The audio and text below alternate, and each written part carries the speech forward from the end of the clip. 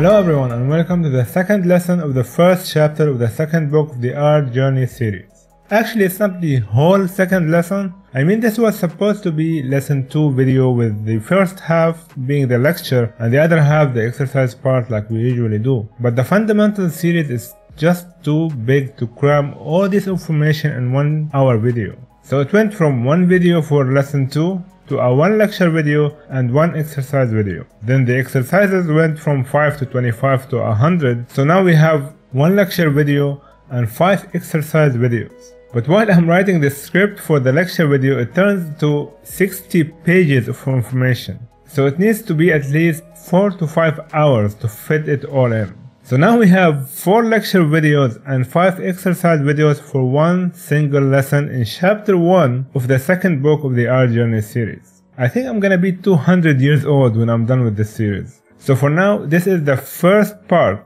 of the second lesson of the first chapter of the second book of the Art Journey series. After that will come 3 more parts for the lecture and 5 parts for the exercise videos. So hang in there, buddy. This is gonna be a long ride. In this series, as you know, we talk about the fundamentals of art. We are still talking about light and value painting. And in this lesson, we're gonna pick up where we left off from the previous lesson. But this time we're gonna start painting more and more complicated shapes and add more complicated light direction to build on the previous lesson. In the previous lesson, we talked about light types, directions, time of day, and anything related to it. Then we talked about the value scale and adding values to basic shapes. We also talked about calculating shadows for different conditions and light type. And we did 2 video exercises on different type of objects and different direction of light. In this lesson, we're going to talk about painting values into your scene. And just like the previous lesson, this is the lecture video. But unlike the previous ones, this comes with 5 exercise videos to cover painting values on all types of shapes. We will talk more about them at the end of this video.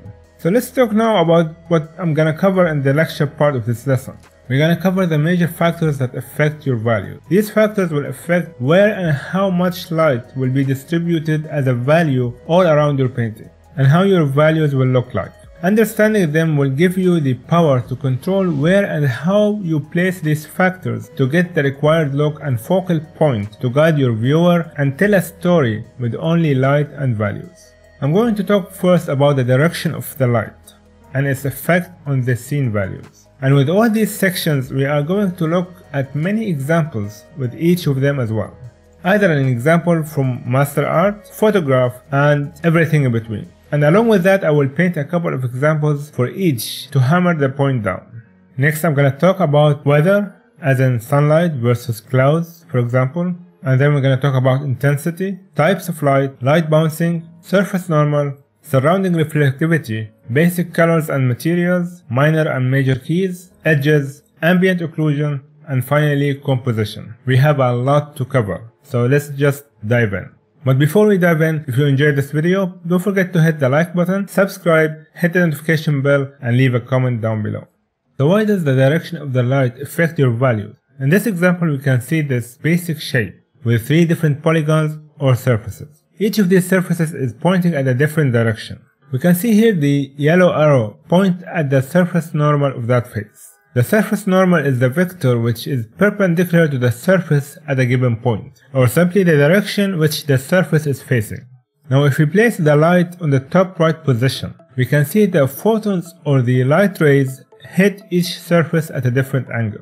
If we consider that the surface isn't a dark or light surface, more of a mid-tone, when the light hit the middle section, due to the direction of the light and the surface normal, we are going to have the light hit directly at 0° angle in between the light ray and the surface normal. Or in another way, we are going to have the light ray hit the surface at 90 degrees. When that happens, this part of the surface will have the lightest light of the whole object. And since the object have a mid-tone value as a basic value, it will be around 2 or 3. If we looked at the top part of the object, we see that the light hit at a 45 degrees, which will give it a lower value than the midsection, since it's only hitting at half strength than the other part. Let's say it will give it a value of 5. As for the lowest part, due to the direction of the surface normal, the ray of light will hit it at a 60-degree angle, which will be even lower than the top section. But since this is a mid-tone object and the light still hits it, it won't go lower than 6, which is still a lower mid-tone value rather than a shadow value. And as you can see, the direction of the light is a major factor in distributing values around an object. But that's not the only factor, of course, here, because we also have the surface normal and the intensity of light, but we will cover those later as well. For now, let's see how the direction of the light changed these values we just saw. If we move the light to the top side, at a 90 degrees angle perpendicular on the top surface, we will shift the lightest value from the middle section to the top one, since it's a 0 degree now with its surface normal. Now you may have noticed that the value here is not 3 like before, but 2. The reason why is the distance between the first light and the mid section was longer than this light and the top section. See, not only direction affects the values, but the distance of the light source as well. It has something to do with the decay of the light source, or the amount of intensity your light source emits the light toward your object. It's another factor that I'm gonna talk about later. Now, if this was the sunlight, there will be no decay, and your object will be at the value of 2 in both cases. But since this is a light source, it's a bit closer here, so it will affect the surface a bit more than in the previous example. As for the mid section, here we have a 45-degree angle, but as with the top surface, the value is not 5, it's 4, since it's also a bit closer to the light source for the reason we just talked about a minute ago. So what about the last part? This time it's at 90 degree with the surface normal, or 0 degree with the surface itself. So it's basically not being hit by the light at all. So now it goes over to the low value section and become a shadow. But since the basic value is gray, not black, the shadow won't go all the way to absolute black, but more of a value of a 7 or 8. So what if we did the same thing but move the light source to the bottom right? It's still as close as the one before, so the value shifts to the new light location. The bottom part is now at 0 degree, so it's become the value of 2. The mid section is still the same at 45 degrees, so it's still at 4. And now the top part isn't being hit by the light, so it's about a value of 7. So as you can see in these 3 examples, light direction is a major factor in deciding where your values are distributed around your object. To see how that would look like on a more complicated example, let's look at this famous arrowhead. This is a geometrical representation for the planes of the head, so this will make it really easy to see the effect of light on a human head, but in a very few planes instead of a complicated organic surface. In the first example, we see that the light source is on the top side of the head. It's a bit higher than it looks here. It's a bit outside the canvas. Let's use all the values here from 1 all the way to 9. As you can see, the value scale is on the right and the value indication showing how it's going light from the top all the way to the dark in the bottom.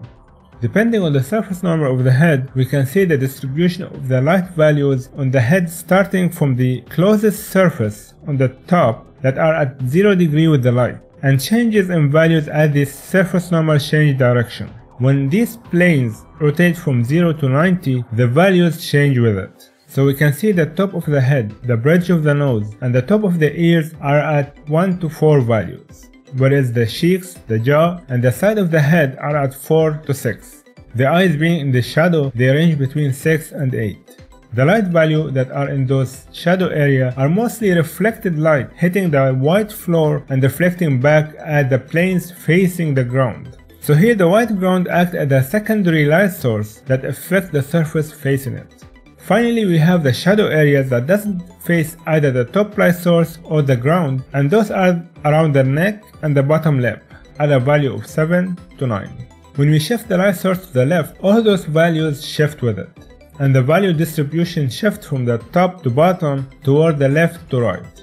All the areas that were facing the top side now go into the mid values, and the one facing the left goes to the light values. By the same token, everything on the right now become in the shadow.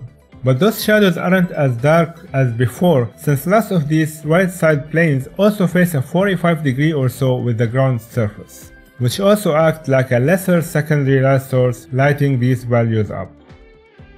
In this example, we have the light on the top right side. It shifts all the value distribution to a diagonal line from the top right to the top left. We will paint these heads in exercise videos later, but for now we will just cover it as a quick example. but these are so important to practice yourself, to know how the values are distributed on a human head under different lighting scenarios. Here we have the same situation but from the right side. The only difference here is the background is in black, so the light and the shadow will be more intense than before.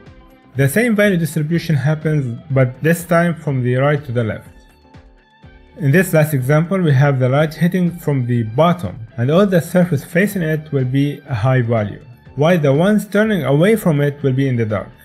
The reason why the shadows here are very dark is that the ground no longer acts like a second light source, and there isn't a surface on the top to reflect any light back onto these surfaces. So those were simple examples to investigate. You won't be drawing basic shapes all the time, so let's look at more master artist paintings and professional artists' work to see how those artists manipulated the direction of the light to tell a story, using only the values resulting from that factor.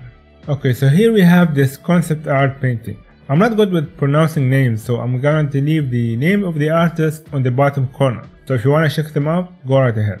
We will also ignore all the colors in these examples and focus only on the values. In this painting we see how the direction of the light shifts the eye of the viewer toward the subject of the painting.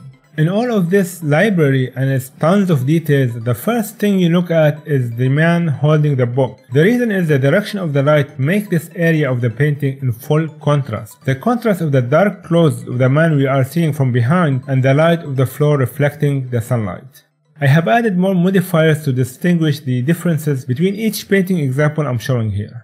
On the top we see the value range this painting is using, and it's using almost a full range from the light value of 2 all the way to 9. But most of the contrasted values are in the tiny area caused by the direction of the sunlight. On the top left we can see the value levels taken from Photoshop. In this chart we can see how most of the values are shifted toward the dark. We have only 5% of light, 25% midtones, and almost 100% in some areas that are completely in dark tones. So this painting is mostly a low-key painting. We will be discussing the meaning of low and high-key paintings a bit later, but for now this painting is mainly in low-key with a mid-contrast overall. That means it's a low contrast everywhere except in the focal point, where it's a high contrast between the subject and the surrounding area. Underneath the chart here I have lowered the value of the painting to 3 values: light, dark, and midtone. And you can see clearly the effect of the direction of the light on the painting. It's mostly dark except where you need to look. Under that we see the first and the second light bounces in the scene. Light bounce is the movement of the light photons at the painting. The first bounce is simply the light coming through the windows and hitting the floors. That's the first light bounce, and you can see the full impact of the light in that area, the lightest values in the painting. From there we can see the second light bounces from the floor to everywhere else. The closest the object is to the light zone, the lighter it will be. So we can see that the wall near the light spot will be the lightest compared to the wall on the far side, because light decay with distance. A sunlight won't decay on the first bounce, but from there it will start decaying as it hits more surfaces. A light bulb would decay from the first bounce, depending on its distance from the object. Okay, let's look at another example. Here we have another low-key mid-contrast painting with a very obvious direction of light. But this time it's not a sunlight, it's a projector light. It's not the only light source as well in the scene. We can see the effect of the light source from the left, but we will ignore that for now. We have a full value scale here as well, and the lightest values are where the projector light is hitting. It automatically focuses your eye toward the goal of this painting, to look at the entrance door in the center of the painting. Most of the contrast in this value we see are in between the hot spot and the surrounding dark area. If you check the light value of the columns, you will see it's around 2 or even 3 in value. So it's not an absolute white, but it looks like it is due to the darkness of its surrounding. So you don't need to apply the lightest light to make things bright, you just need to darken the surrounding area around it. On the top left we see the value chart, which is similar to the one before with 3% light, 20% midtones, and the rest in dark tones. The direction of the light is starting from the projector to the right, hitting the left side of the door. We can follow the light impact to see where the first light bounce is. It's hitting the closed columns around the door, as well as the left side of the door.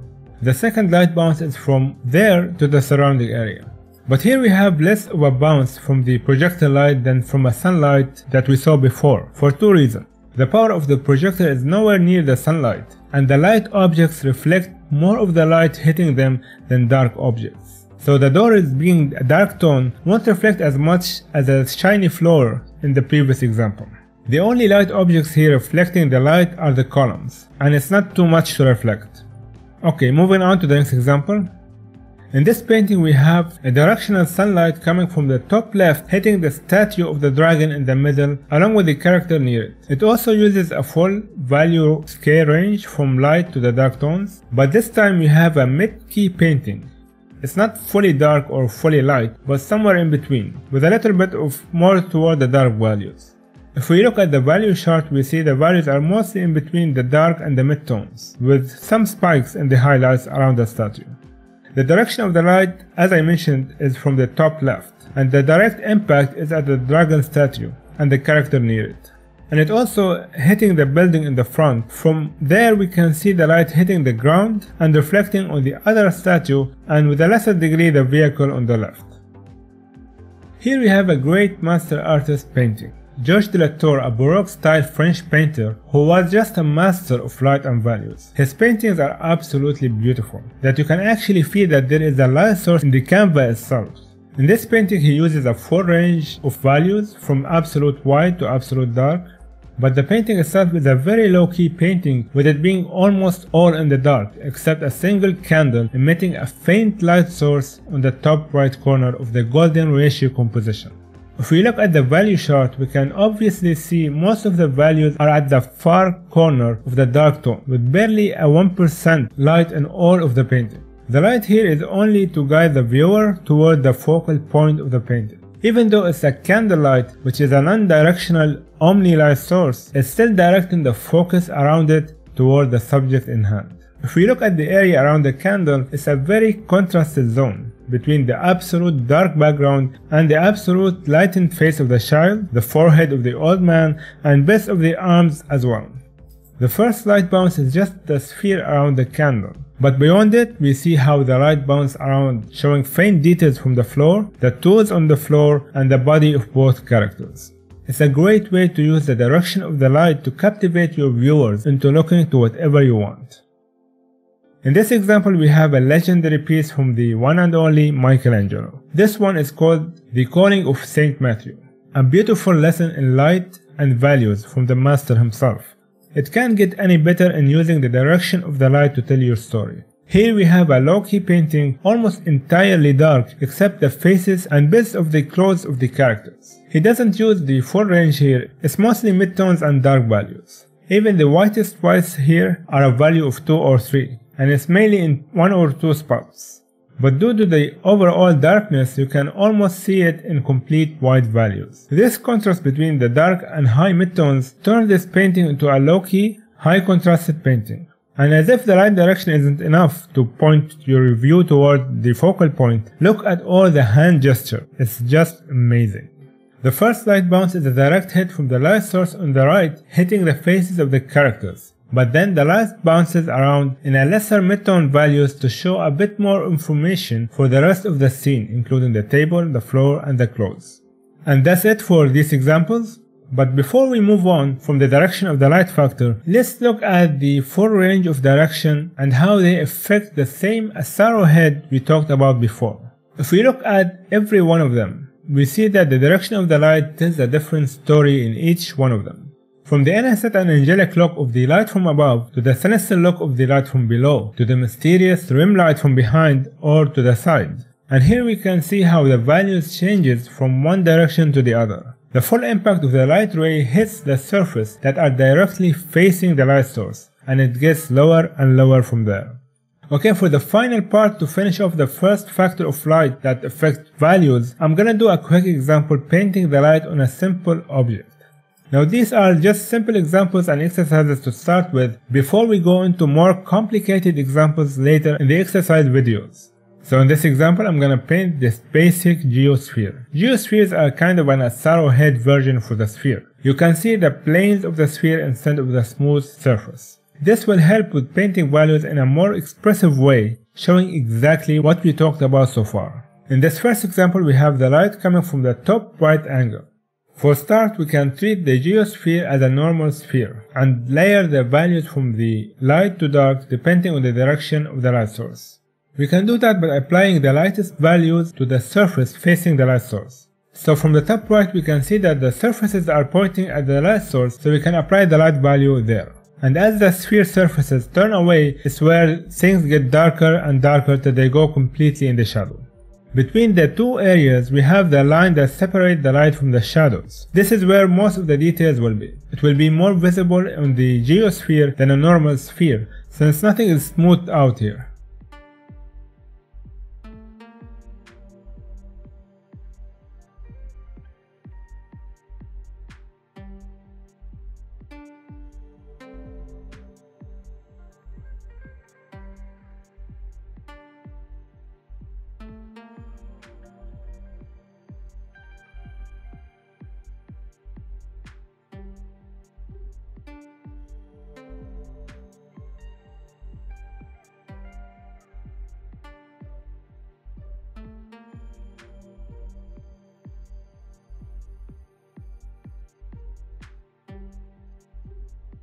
Sometimes you have two faces that are in the same area of the light, but one is a bit more turned away, like 5 or 10 degrees more than the other surface, and that will show in a slightly darker value. That's why you see that almost every triangle have its own value, because every triangle have its own angle.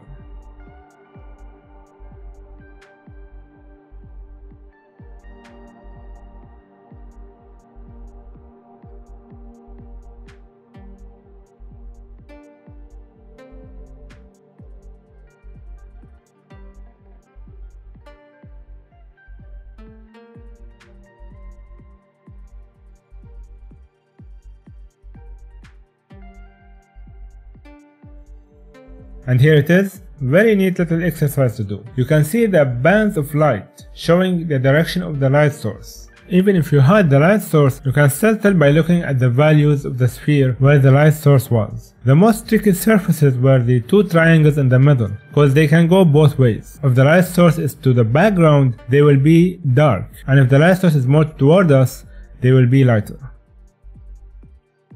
Okay, let's do another one. This time the light is directly above the sphere, and straight away I do the layers of the values as if it's a normal sphere, just keeping in mind the triangular property of the geosphere. So the top triangles will be the lightest, the middle will be the darkest, and the bottom ones should be even darker, but due to the light hitting the ground and reflecting back to the sphere, they are a slightly bit lighter than the midsection. But remember that no matter how light the floor is, they will never be as light as the triangles on the top under the direct first light bounce. Secondary bounces always have less energy and carry less light than the first bounces, because light decay the more it bounces around.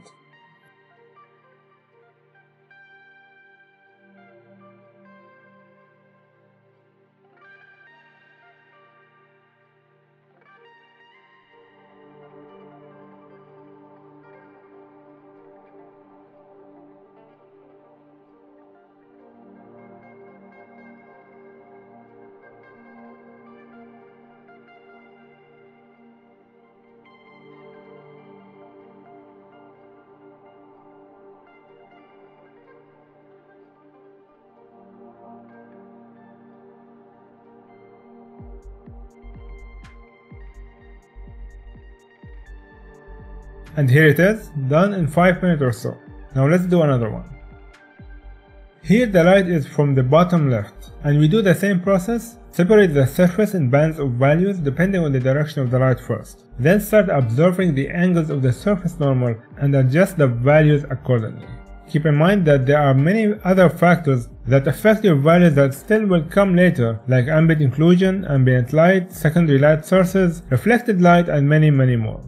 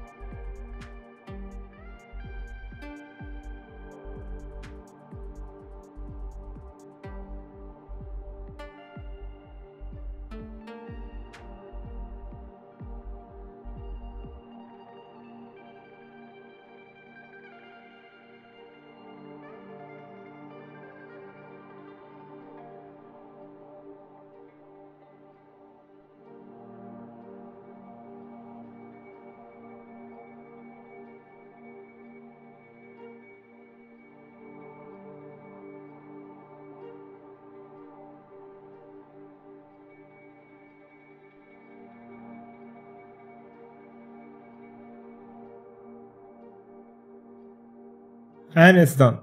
Let's move on to the next. This time the light is from the bottom. The sphere here is sitting on the light source, so it will be the same as the one from the top, but upside down.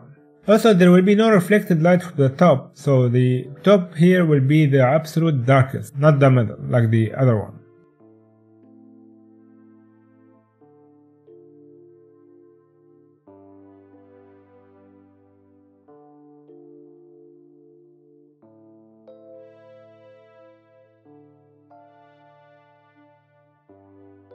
By the way, there is an optical illusion in the middle. The middle part of the mid section is actually lighter than the middle part of the upper section, but you see them both almost the same, or even the other way around, because the top part is surrounded by dark values, making them look lighter, and the bottom part is surrounded by light values, making them look darker. In reality, the bottom is lighter than the top part.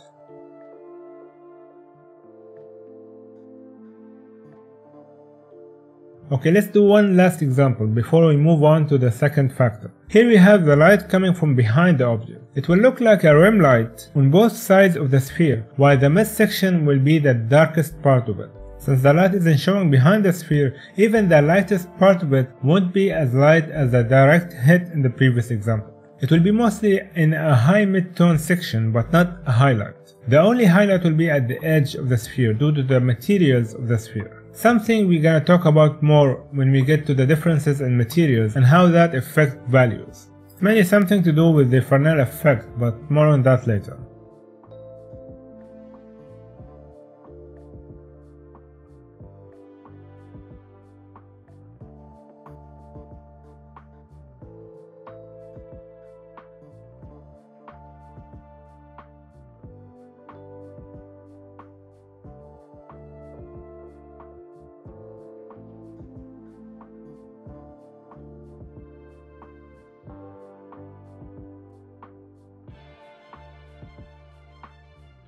And here are all the examples side by side. And that was the final example of 20 showing the effect of light direction on your values. Let's now move on to the next factor, the weather and the time of day. We talked about the weather and the time of day in the first lesson, but now we're gonna see more examples on it. The weather and time of day affect values in both exterior and interior scenes. Landscape in nighttime will be obviously different than the one in the daytime. Same with summertime versus wintertime. In this example, we can see the column being hit in a clear summer day at daytime. Every part of the column is being hit at a certain angle, resulting in a different value like we saw before. That's the direction factor. But as for the weather and time, these values will change as time changes and the sun position change with it. Same thing with weather. In a sunny day, there will be a visible direct sunlight, while in a cloudy day, the sun direction will be more of an ambient light hitting from all directions due to the sunlight being scattered by the clouds. In this example, we see the same effect on the arrowhead. Here we have it in a clear day with the sun hitting from the top right. The difference between this and the previous example in the direction factor is the ambient light hitting from all around and lighting up the values that was once darker without an ambient light. And here is the same example in a cloudy day, with the light scattering all over the head and almost equalizing all the values around a mid-tone value. So in both situations, the weather and time factor in changing the values of your painting, something you can use later to tell a story using the light and values. Let's look at some examples on weather and time and how they factor in affecting the values. Here we have a great painting in a different time, weather and lighting situation. We're gonna look at each one and how they affect the values in the painting. In the first one here, we don't have any light source in the painting.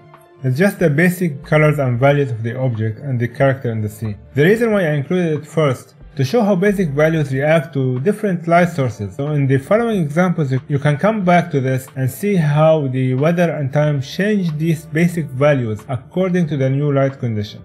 So now we can see what adding a light source do to these basic values, especially how the different weather and time would factor in these values. For the first example, we have a direct sunlight coming from the top right angle. You can see how it highlights everywhere the light first bounces, and then lighten up all the surrounding area by the secondary bounces. The painting turned to a mid-key with high contrast, especially between the light and shadow around the character. Also, all the shadows are sharp and precise due to the clear sky and the direct position of the sun.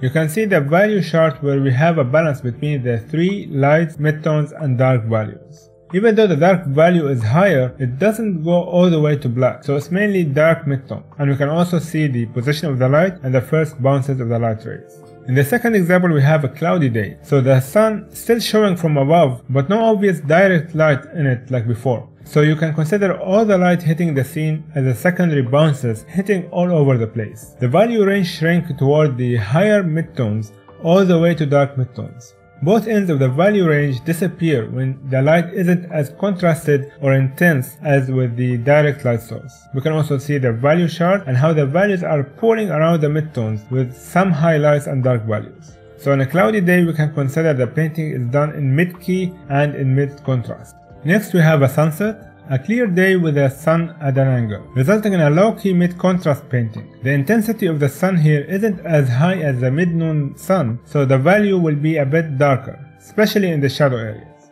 The sun direction is behind the character, near the horizon, which adds a rim light effect around the character with the lightest tone in the painting. And here we have a night shot. The light is no longer coming from the sun, but from artificial light source. In this case, 3 different ceiling lights. And there is also a faint moonlight coming from the top right side. Here the painting is in a low key and a mid contrast. The value used here are few highlights around the focal point and the rest is midtones and darktones. The artificial ceiling light don't affect the character that much since they are omni-light. They only affect the area around them and on the floor, while the moonlight focuses the highest contrast values around the character. In the final example, the artist turned it into a fantasy painting, using the light from the sun but moving the whole scene underwater. Here we have something called caustics. We talked about caustic in the previous lesson. Just as a reminder, caustics are the indirect illumination that happens when light reflects from another surface. In this case, it's reflecting off the surface of the sea toward our scene. So here we have something similar to God rays coming from the top right and also artificial lights in the ceiling and glowing orbs all around. The value range will have both very bright highlights and very dark shadows, ending up with a low-key painting and a high contrast tones. Also we have caustics highlights moving around the scene along with the surface of the sea. One painting, 6 different values, contrast and key changing with weather, time of day and environmental condition. Well, that was fun to do. Let's see another example, also focusing on weather and time of day. In this example we have a landscape painted around 12 PM. We have the same one as sunset, and finally at night. Same landscape, different weather and time. Let's focus on values and talk about colors later in its own chapter. In the daytime painting, we see a wide range of value, painted in low key. Even that it's a high noon here, there's still more dark than light, which makes it a low key painting. If you have 75% darks and 25% light, that would make it a low key painting. The other way around would make it a high key painting, and anywhere in between would be a mid key painting. It's also a high contrast painting, seeing how the light and dark are close together, showing shapes in precise manner. The direction of the light is high above, almost perpendicular on the ground. The values here are separated into dark foreground, mid-tone midground, and light background. In the second example we have a sunset, and a lower sun position behind the clouds around the horizon. This results in a mid-key painting and a mid-key contrast. But even with that, the artist still preserved the same values for background, midground, and foreground, just in different value scale. We can also see the value chart that the tones are mostly in the middle, no sharp highlights or shadows. In the final example we have a nighttime painting with the moon acting as the light source here. Now with much less intensity than the sun, we have a rim light effect on the object in the scene. The values are mostly in the dark tones except for the moon and its reflection, turning it into a low-key painting with a low contrast except for the character and the moon, making them the focal point of the painting. But even still, the 3 values of the background, foreground and midground remain the same. Before we finish up the weather and time factor, let's go back to the same example we did before and do one for the direct light in the clear day and another one for the cloudy day. So this would basically look the same one like we did before for the direct light, but the difference will be that there is no decaying light source like before, and much more ambient light hitting the other side of the sphere, giving it more of a mid-tone value to the other side of the sphere, making the darkest values to be in the middle toward the back and underneath the sphere, with a very sharp shadow to the opposite side.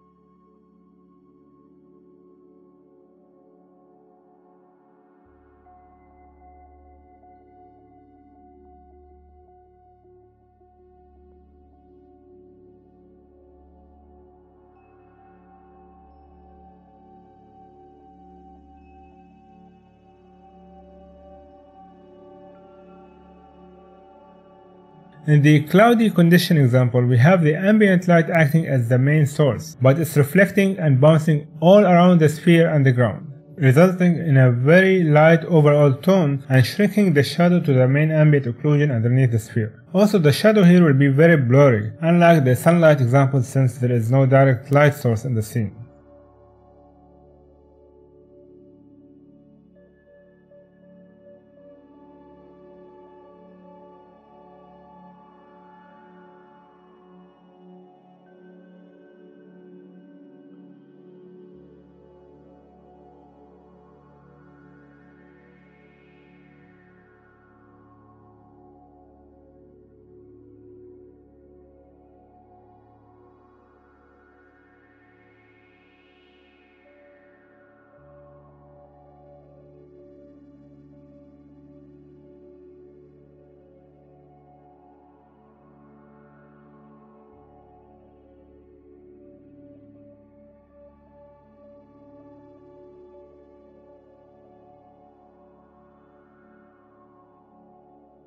And there they are, all the examples side by side. These are the final example of 15 showing the effect of weather and time on your values. Let's now move on to the next factor, light intensity and light decay. Light intensity is another major factor in controlling the values of your painting. The intensity of the light source will affect how light is your lightest tones and how dark is your darkest tone, and everything in between. The closer the object to your light source, the more contrasted and high key the values will be. And the further away the light source is, the less contrasted and low key the values will be.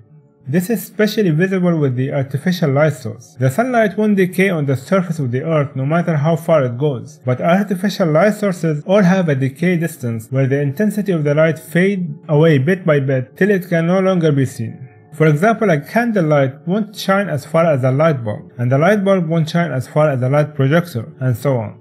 So let's see the effect of light intensity on values. Here in this example, as before, we have the same light direction as we have before with 100% of the same intensity as before.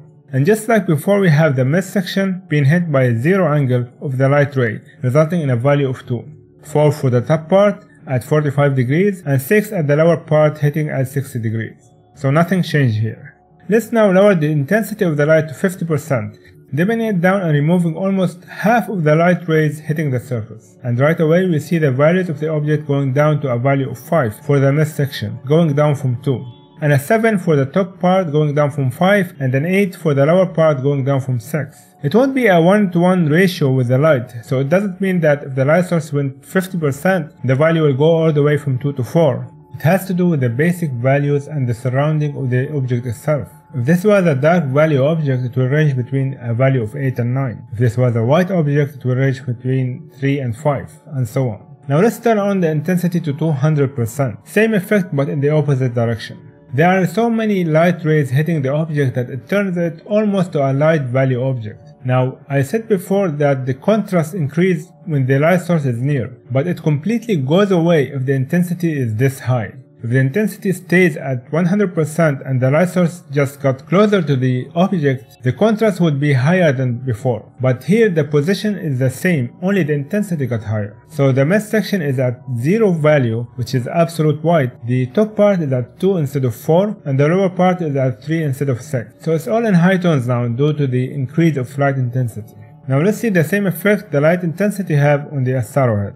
On the normal 100% intensity, we basically have the same effect as before, but with the addition of the ambient light. Ambient light will raise all the values up in comparison to the black background. So since this is the white statue, we will reach the value of 0, which is absolute white, toward the top right area of the head, and 5 to 6 in the shadow areas. If we lower the intensity of the sun to 50% as in a sunset or a sunrise, the whole value range will shift downward toward the midtones, and the absolute white will turn into a 3, which is a high midtone, and the shadow area can go all the way to 9 or 10. On the opposite side, let's say on Venus for example, the sun looked twice as big, and thus the statue will be almost burnt out, and the whole right side will look in absolute white, and the darkest shadows will be in mid 5 to 6. So not only the direction of the light will affect your values, but the intensity and the distance to the light source as well. Okay, let's do some master art examples now, just like before, starting with this one. Here we have a very intense light coming from the windows in the background, all the way to the left, turning this painting into a high-key painting with a mid-range contrast. Here we have absolute whites on the bright areas, and around 6 or 7 value for the darkest dark. And the amount of bright areas are around 75% and maybe less than 25% are in the shadows. That's why it's a high-key painting. High-intensity light source would usually render a painting in a high key unless it's a small source. As for the contrast, it will depend on the size and distance of the light source. A big and close intense light source would have a lower contrast than a small and distant intense light source. Speaking of the intense small light source, here we have a very small one, hitting only the side of this woman, resulting in a low-key painting. Now I know I said high intense light source would usually result in a high key painting, but since this is a small source, it only affects a small area of the painting. The small area will be in a high key, but since there isn't another source to affect the rest, the amount of darks are much higher in total than the lights, making this a low key painting, but high contrast in return. The contrast, of course, as we said, due to the size and distance of the light source. These kind of paintings are dramatic, interesting, and intriguing to look at. Here we have another Michelangelo masterpiece with a very high contrast painting. It almost looks like a photograph. But even with a high intensity light source coming from the top left, there is too much dark in the picture, rendering it into a low-key high contrast painting, just like the one before. And as I said, this type of paintings are very intriguing and exciting to look at. It's kind of what Rembrandt was all about, focusing the attention of the viewer to one single area of interest. That can be achievable with the correct light type and intensity. We have another master artist's work here, and this time we have Raphael. This is called the Transfiguration painting, his last painting ever, and it's insane. It has so many elements in it I can make a whole video on it. It's almost split in half, with a high key in the top and a low key in the bottom, showing the difference in condition between life and afterlife, or life and death. The light source in the top part shine all over the painting with a high intensity. The darkness still overwhelms in the painting, so it's still a low-key painting, but the contrast is as high as ever. Another low-key, high contrast painting. You can see why artists love this combination. It's very exciting to behold. And the final example, and it's about time to talk about it, is the master of this style himself, Mr. Rembrandt. In this painting we do have a very faint and hidden light source as a candlelight. The brilliance of hiding the light source and showing its effect on the surrounding areas is just very pleasing to look at. The candlelight isn't a very intense light source, so it's not a high contrasted painting, but it's a low key for sure. The whole value range between the mid-tones all the way to the dark tones. Only few highlights that are in the 3 or 2.5 values, showing on key places to guide the viewer eye to look at that direction. Contrast, hard edges, details, all these focal points make a painting very dynamic and interesting to look at. Alright, and this is it for the master painting examples. Let's look at the same old exercise we did before, but now with more intensity. I'm going to do 4 examples with 4 different light sizes and intensity. The first one here is the small light source with 25% intensity. The object itself is a gray mid-tone value sphere in all examples. So here we have a very faint small light shining on the top right edge of the sphere. Even though the sphere is gray, there is no other light source to show any of its feature except the faint light. So here the value will shift downward toward the dark values. The highlights will start from 6 or 7 and the shadows will be in absolute black. Even though it's too hard to tell, you can still see the differences in values in between the layers of the sphere. Just because it's hard to tell doesn't mean you shouldn't add them. The more details you add, the more interesting your paintings will be.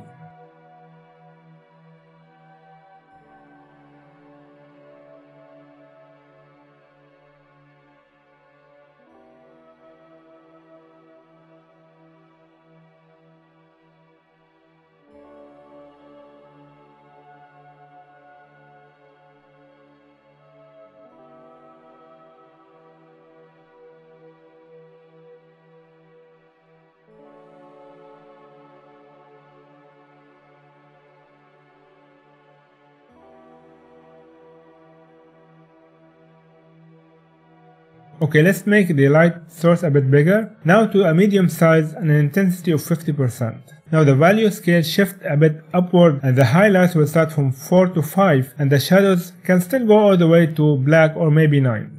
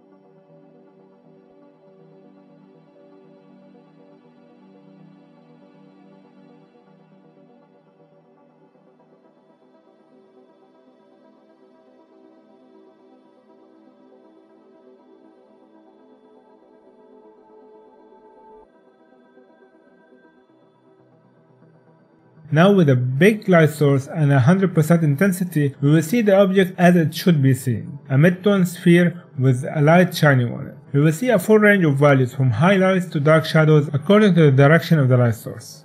This is the default lighting situation to show the best of your object. Not much drama in it, just a very basic and technical lighting situation.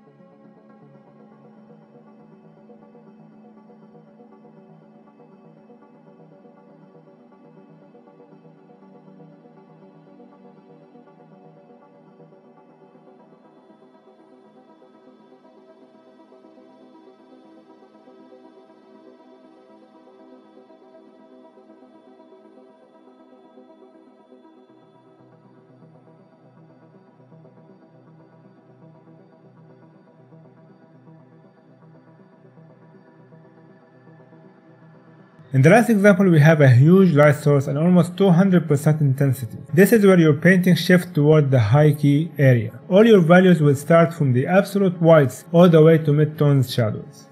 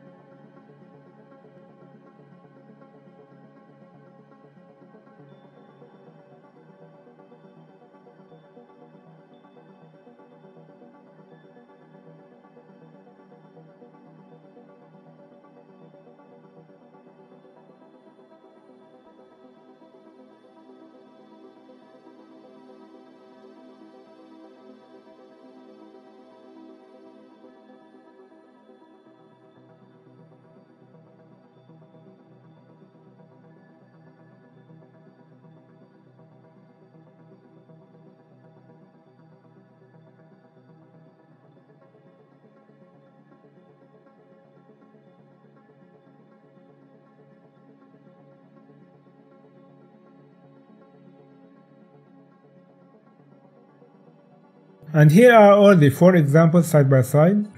And with that, we end all the 15 examples on intensity and how it can affect your values very much in every situation.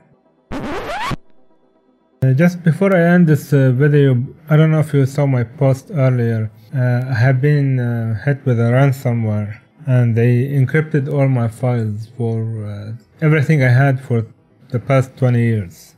So I was planning to release the exercise video along with this one, but time-wise I was just trying to stop the hacking as much as I can, because they didn't just encrypt all my files, they also took all my passwords. They took my Amazon account and they tried to sign in every single email I have.